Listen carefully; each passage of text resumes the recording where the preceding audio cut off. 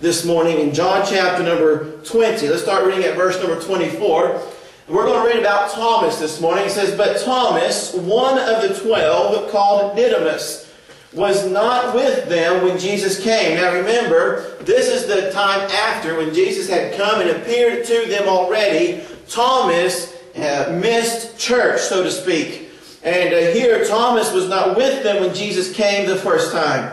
"The other disciples therefore said unto him, We have seen the Lord." This is after his resurrection.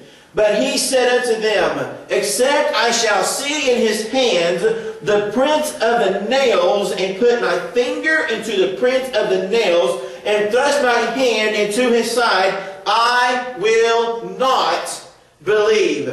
Now we're going to get into that just for a minute in a second, but let's keep reading. Verse 26, "And after 8 days, again his disciples were within, and Thomas with them. Then came Jesus, the doors being shut, and stood in the midst, and said, Peace be unto you. Then said he to Thomas, Reach hither thy finger, and behold my hands. And reach hither thy hand, and thrust it into my side, and be not faithless, but believing. And Thomas answered and said unto him, My Lord and my God. Jesus saith unto him, Thomas, because thou hast seen me, thou hast believed. Pay close attention to this next phrase. Blessed are they that have not seen, and yet have believed. Thomas hears of Jesus appearing from the other disciples. And Thomas says what I would call God haters would say today, I will not believe until you give me some hard evidence, until you can give me something to put my hand on. I want to be able to touch a nail print in his hands. I want to be able to put my finger in his side. And here's the thing that we must realize, that is a very dangerous game to play. Thomas had the opportunity to literally see Jesus before he died. The God haters of the world today, when they say these, the atheists, the agnostics, these that say there is no God, I will not believe in him until I see him face to face. When they see him, it will be eternally too late. But today we're going to begin our journey toward Easter, where Jesus addresses Thomas and his doubts about his resurrection. It is only when Thomas sees him literally, when he sees the nail prints in his hands and in his feet, and the pierced side that he has, that he truly believes that Jesus has resurrected. He can literally see Jesus after his resurrection at that time. However, as I've already said, those who say, I will not believe until I see him, it will be too late. Because salvation is only offered in this life. Once you pass from this life and you stand before God, your decision is final. And so we see that it is very important that we take a close look at Easter and what all it means and what led up to this wonderful event that we're going to be celebrating in the next few weeks. Today, I trust that we're going to draw strength from the fact that God loves us and that He has everything under control. Now, if I were to go around and I were to ask you, as asked this one man I was talking to the other day, that I told you about, and he said, what does the cross have to do with Easter? When did Easter begin? Maybe some would say when Jesus rose from the dead. That was when Easter began. Or maybe they would say the Christians, I've heard some say that the Christians first took this pagan holiday Easter, which it was, and they turned it into Christianity, into a Christian holiday, started celebrating the resurrection of Christ, and that is when Easter began. And some would say that the resurrection is when Easter began. And some would say that the cross is when Easter began. Because if there were no cross, there would be no resurrection. If there were no resurrection, there would be no Easter.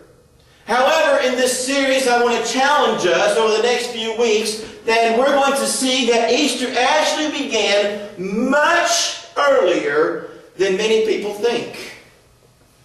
We're going to start at the very beginning. But before we get there, there's a few things that we need to understand. It is a must that we understand these things. Number one, we need to is a planner. Okay? He is not somebody who, I tend to be this way, throw things together at the last minute. It's like, hey, let's do something. This is kind of, hey, let's get together and we'll figure something out when you get here. Jesus is not that way. God is not that way. He is a planner. And He is a planner like no other planner. Sometimes you go to these places and these big businesses, you walk in and I've heard of them having their big 5-year plan towards success. And some of them even have 10-year plans and even 20-year plans and so forth and so on. And they plan out all these different things for what they're going to do. But God is even more of a planner than that. Because God made His plans before the world even began. Before the world was formed, God had His plans laid out. I think of Jeremiah chapter number 29 and verse number 11, where Jesus or God speaks, "For I know the thoughts that I think toward you, saith the Lord, thoughts of peace and not of evil, to give you an expected" what? End. He knows where you're going to be. His thoughts towards you are already there. The psalmist tells us that His thoughts towards us are more than can be numbered. He is a planner like no other planner. Isaiah chapter number 46. Turn into your Bibles to Isaiah 46. Let's take a look at a couple of verses 9 and 10. You see, I think that we tend to believe, we say we believe that God knows everything, that He has complete foreknowledge and all these different things, but yet when we live our lives, we act like that God may have made a little bit of a mistake in His foreknowledge. He may have made a little bit of a mistake here. There may be something a little bit wrong there. Maybe He planned it out differently for this or for that. But I want you to see that God does not wait until we're young people or until we're born or until we're teenagers to begin planning our lives. But let's take a look here that He makes our plans before the world began. Isaiah 46, 9 and 10. "Remember the former things of old. For I am God," He says, "and there is none else. I am God, and there is none like me." Pay close attention to this next phrase. "Declaring the" what? "End from the beginning." Now that's interesting that He can declare the end when He's at the beginning. Because He knows everything that's going to take place. He can tell you the end all the way backwards to the beginning. He knows all things that will take place. He says, continuing on, "And from ancient times, the things that are not yet done." He knows them. He has them planned. He knows what will happen. Not one time did Jesus or God go, "Oh, I missed that part." He already knows what's going to happen. That's why the book of Revelation is in the Bible. That's why we can say with confidence that the world will be destroyed with a fervent heat. The book of Peter tells us that. Because God can tell us the end all the way back to the beginning. And He doesn't miss one single thing. He says, "My counsel shall stand, and I will do all my pleasure." God is a God like no other God. He is a planner like no other planner. He has made plans that have been laid out before the world began. Do you realize that God planned you and me before we were even conceived?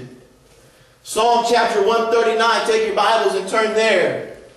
We think, well, God's a great planner. He's a great God, and what a wonderful God He is. But sometimes I think, honestly, we as Christians don't give Him enough credit. We think, man, look at what I've done. Look at this and look at that. We forget that God already had it planned out for this. Let's take a look here. Psalm chapter 139. It was no surprise when you were born to God. Sometimes there may have been a surprise to the parents, but there was no surprise to God. He knew. He knew. Psalm 139 verse 14, "I will praise Thee, for I am fearfully and wonderfully made. Marvelous are Thy works, and that my soul knoweth right well. My substance was not hid from thee, when I was made in secret, and curiously wrought in the lowest parts of the earth. Thine eyes, watch closely, did see my substance, yet being unperfect. And in thy book all my members, that is, my hands, my fingers, my limbs, my feet, my legs, my head, my eyes, my ears, all my members were written, which in continuance were fashioned, when as yet there was none of them. God knew what you would look like before you were born. God knew when you would be born. God had a plan for your life before you were born. God has a plan for my life. He had a plan for me before I was born. He has a plan for your life before you were born. He had it laid out. It says, if you follow my plan, this is what will happen. But if you don't follow my plan, here's what's going to happen. You say, well, I'll choose not to follow God. He still knows what's going to happen. I like these things I watched on YouTube. These people who try to prove that God doesn't know everything. And one of my favorite ones is the drink of water. Y'all ever seen one of these? There you go. How does God know what I'm thinking? I want a drink of water. No, I'm not. Yes, I am. No, I'm not. Yes, I am. No, I'm not. Well, yeah, I am. How did God know I was going to do that? Well, how do they know God didn't know that they were going to do that to begin with? They never fooled God. That's a silly thing. Well, God knew from the beginning that you were going to try to trick Him. You didn't fool Him one bit. God didn't go, oh, he took a drink of water. Man, I can't believe I missed that one.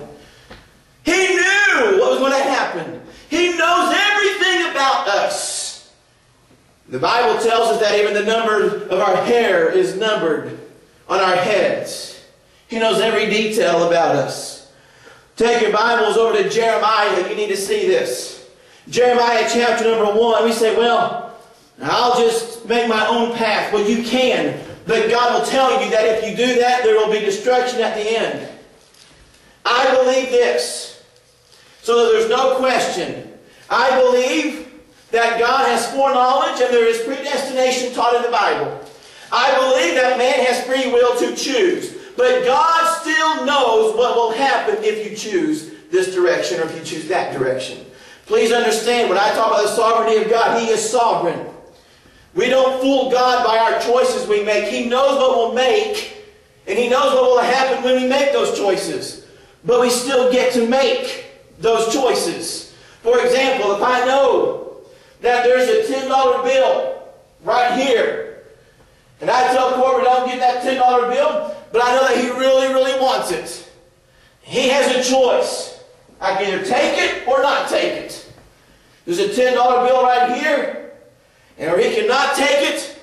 Maybe I'll go do something else with them. Or he can take it and say, don't touch it.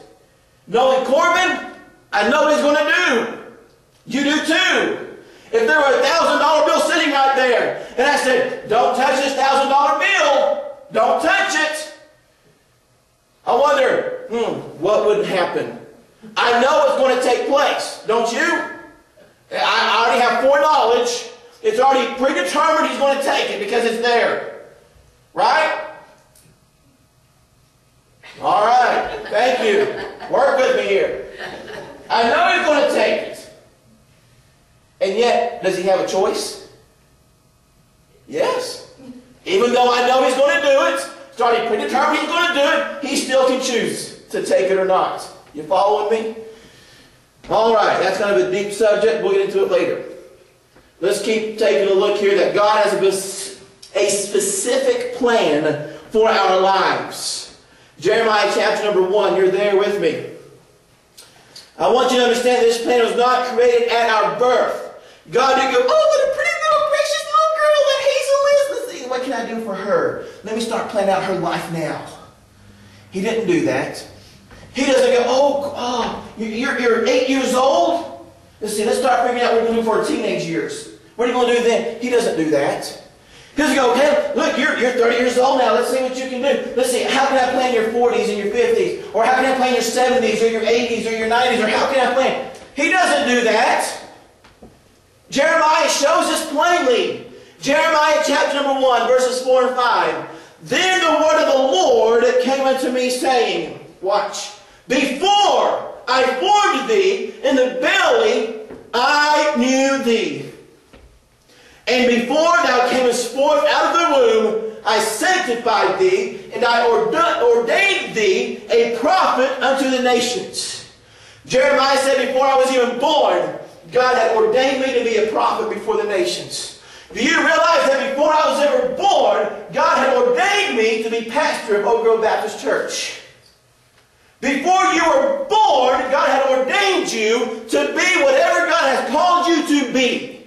But now here's the thing. You can either choose to follow God's plan for your life, or you can choose to neglect God's plan for your life.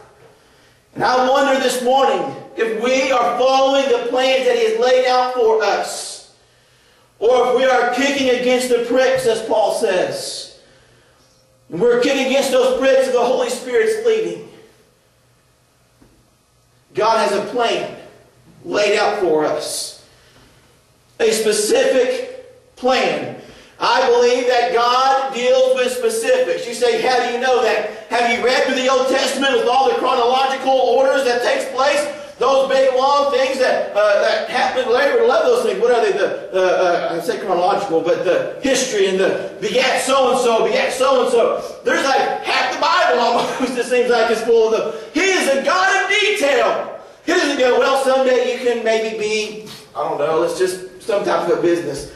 If He calls you to business, He's going to call you to do Krispy Kreme donut business in such and such town, at such and such place, at such and such street, and that's where you're supposed to be. He's a God of detail. He has your plan ready for you. Here's the thing. If you follow God, your life won't be a bed of roses. It'll still be difficult, but you won't have to worry because God has got it under control. He's already got it laid out for you. But I want us to see, not only is He a planner like no other planner, but God is a God like no other God. Now I like this point. I want us to see in Psalm chapter 115 that God is more powerful than any other God. Little g. You say, are there other gods? There are false gods. And we're going to talk a little bit about that in brief in a moment. But God is more powerful than any other little G-O-D. Psalm 115, starting at verse 1. Not unto us, O Lord, not unto us, but unto Thy name give glory, for Thy mercy and for Thy truth's sake. Wherefore should the heathen say, where is now their God? But our God is in the heavens. He hath done whatsoever He hath pleased. Their idols are silver and gold, beautiful things. But He says, the work of men's hands.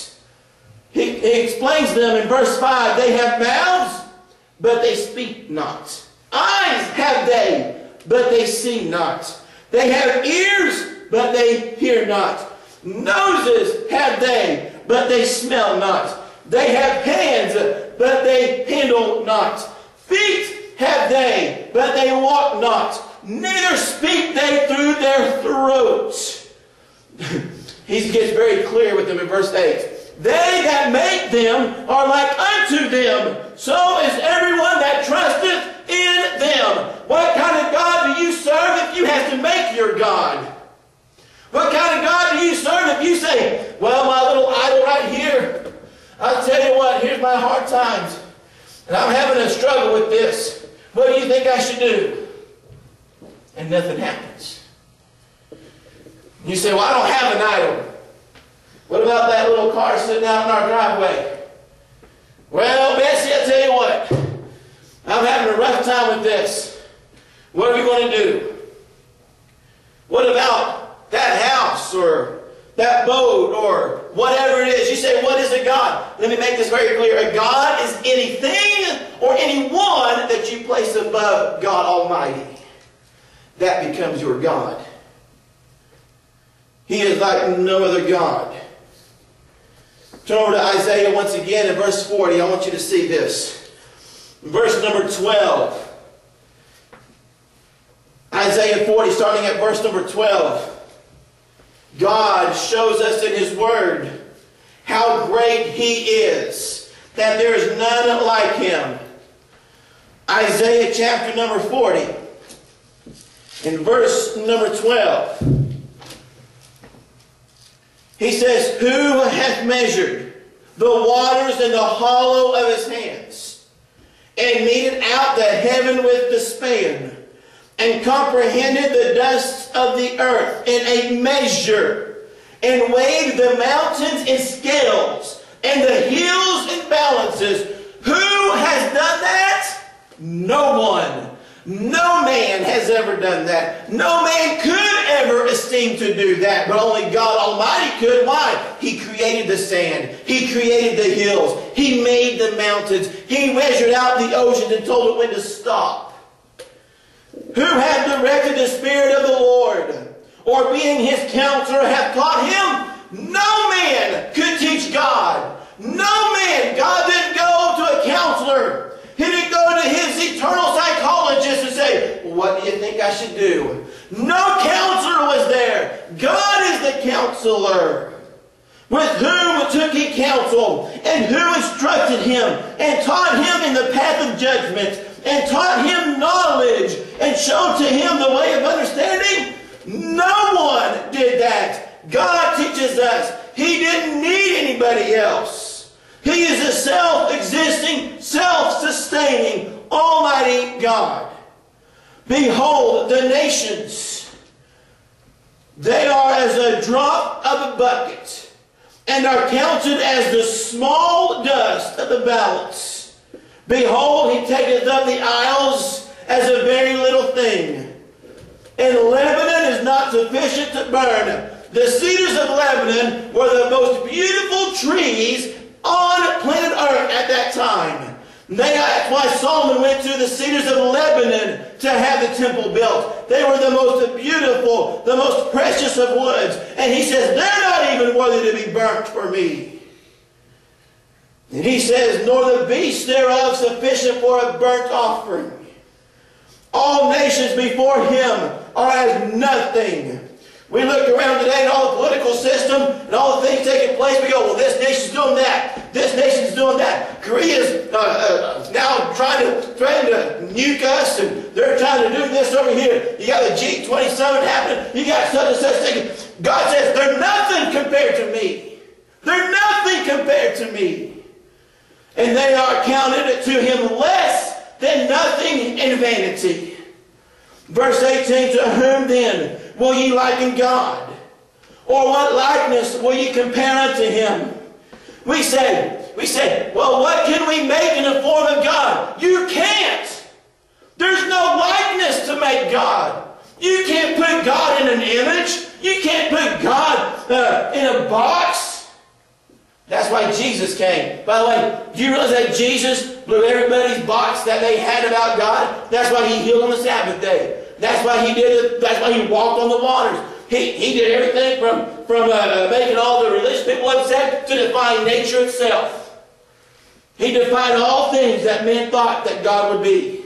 You can't put Him in a box or an image. The workman melteth the graven image, and the goldsmith spreadeth it over with gold, and casteth silver chains. He that is so impoverished that he hath no oblation chooseth a tree that will not rot. He seeketh unto him a cunning workman to prepare a graven image that shall not be moved. Have ye not known? Have ye not heard? Hath it not been told you from the beginning? Have ye not understood from the foundations of the earth? From the very beginning of time, it's been declared through God and His people. Have ye not heard? Don't you know? Now, this next verse, there are people out there who will try to discredit the Bible. And they'll say, well, it's just a man-written book from these people who thought the earth was still flat. And they said, there's nothing to the Bible. It was written by these ancient people. Well, They're forgetting that man may have penned it, but God wrote it. Pay close attention to this next verse. It is He that sitteth upon the, it's not the flat earth, the circle. I wonder what that means. The circle of the earth. Do you think that in the book of Isaiah, God knew that the earth was round? Of course He did. He made it. That's a good verse to point out to them. Now, and the inhabitants thereof are as grasshoppers, that stretches out the heavens as a curtain, and spreadeth them out as a tent to dwell in. That bringeth the princes to nothing. He maketh the judges of the earth as vanity, speaking of what God does. Yea, they shall not be planted. Yea, they shall not be sown. Yea, their stalk shall not take root in the earth. And He shall also blow upon them, and they shall wither. And the whirlwind shall take them away as stubble. To whom then will ye liken me? Or shall I be equal? Saith the Holy One. He is above any other god that this world tries to place before us. But I want you to notice that He loves like no other God. See, these false gods, they demand sacrifice of their followers for their own salvation. The book of Leviticus talks about this god called Molech. Molech in Leviticus 18:21, the children of Israel were specifically commanded by God not to let any of thy seed pass through the fire of Molech. Then shalt thou profane the name of thy God. I am the Lord. You see, those in that time who worshipped this false god Molech would literally take their babies and would throw them in the fire while they were alive to appease their God so they could have an afterlife. What kind of God is that? Well, we don't have Molech today. No, but we have Islam. Oh, Brother Caleb, be careful. Be careful. Well, let's just be honest. Islam requires jihad. They have the holy war, the suicide bombers, all these other terroristic things that take place. Why do they do that? Because they are promised that they would be the greatest in the afterlife. They are guaranteed their place in their heaven if they go and they do this jihad. So for them to be great in their afterlife, they must go and give their own life for their God. What kind of God is that? Well, I don't serve Molech, I don't serve Islam. What about materialism? Materialism is wanting more things, ideas, and wanting these different, maybe it's a different level of people knowing who you are, more popularity. Maybe it's more things, acquiring more riches or more wealth. Maybe it's acquiring more time of others. Materialism. It demands time, effort, and many times the sacrifice of families. How many families have fallen apart so that they can just have another buck? So they can just get a little more well-known in the community. So they can just do a little bit better in this and that. And their families are falling apart. They sacrifice happiness how many times? Have you heard of rich men on their deathbed and they still were not happy? I believe it was Rockefeller. They said, how much will be enough? He said, just $1 more. Just $1 more. And you look at all these popular, well-known people that's over in Hollywood, divorces everywhere, lies splattered all over the media, all the millions of dollars that they could ever want, and they're still committing suicide. They're still hating their own lives. Amen. There's no happiness in materialism. Amen. And yet so many Christians are even following after that. And I just have a little bit more. We sacrifice our contentment, not to mention a personal walk with Christ. Mark 8:36, Jesus says, for what shall it profit a man if he shall gain the whole world? That's materialism. And lose his own soul. Or what shall a man give in exchange for his soul? You see, these are awful things. But let me finish with God. The God I serve, Jehovah. Who instead of requiring me to sacrifice my children, Instead of requiring me to sacrifice myself for my eternal life, for my place in this quote-unquote afterlife of theirs, He sacrificed His Son for me. That's the difference. John 3, verses 14 through 17. And as Moses lifted up the serpent in the wilderness, even so the Son of Man, Jesus says, be lifted up, that whosoever believeth in Him should not perish, but have eternal life. For God so loved the world, that He gave His only begotten Son, that whosoever believeth in Him should not perish, but have everlasting life.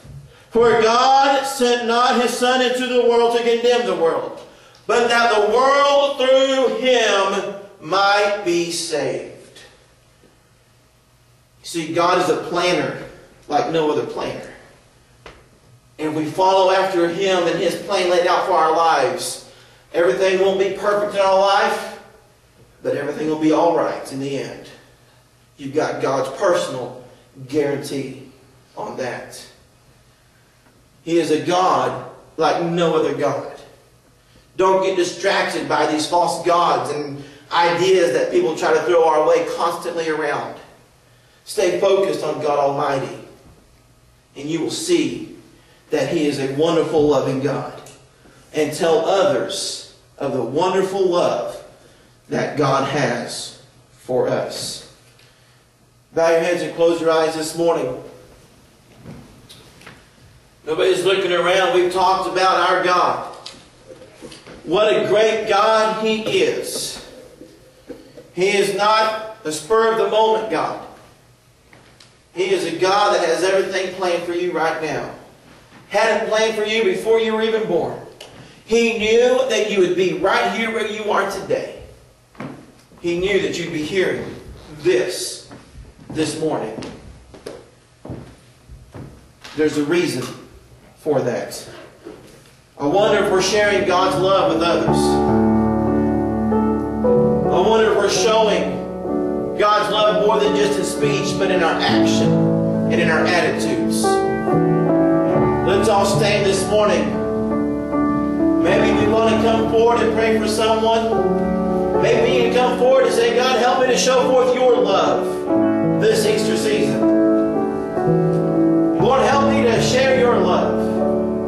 Maybe you're lost. You need to experience God's love. The hymn says, the love of God is greater far than tongue or pen can ever tell. It goes beyond the highest star and reaches to the lowest hell. The guilty pair bowed down with care. God gave His Son to win. His erring child He reconciled and pardoned from his sin. Could we with ink the ocean fill, and were the skies of parchment made, were every stalk on earth a quill, and every man a scribe by trade, to write the love of God above would drain the ocean dry, nor could the scroll contain the whole, those dredged from sky to sky. And that chorus says, O love of God, how rich and pure, how measureless and strong, it is forevermore endure, the saints and angels' song. The altars are open this morning to come forward. As the holly plays, we won't sing this morning. We're going to simply stand in contemplation. Come forward and move this morning. The altars are open. Let's do business with God as we think about the love of God this morning.